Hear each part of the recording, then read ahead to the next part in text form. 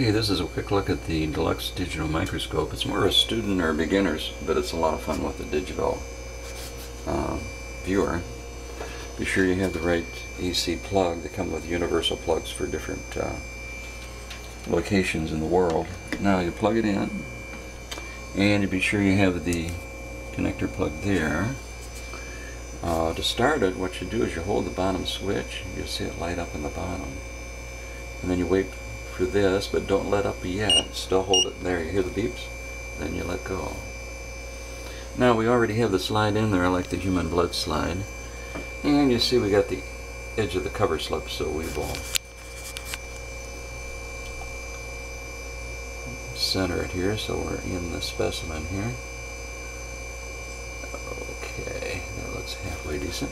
Now we have it in the lower power, the shorter objective. See, the shorter one. This long one here is your higher power.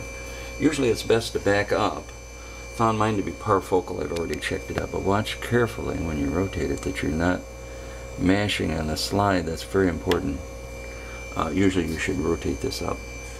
Now these are almost parfocal, so they're already focused. Let's see, we'll get a little more light here. Here's your light intensity down at the bottom. Bring it up, there we go. And lo and behold, here we have the donut-shaped human blood cells. You can see them there, very neat. You can get a larger, what they call a digital enhancement by activating here, and then say pull it out. Okay, and it will blow up your image.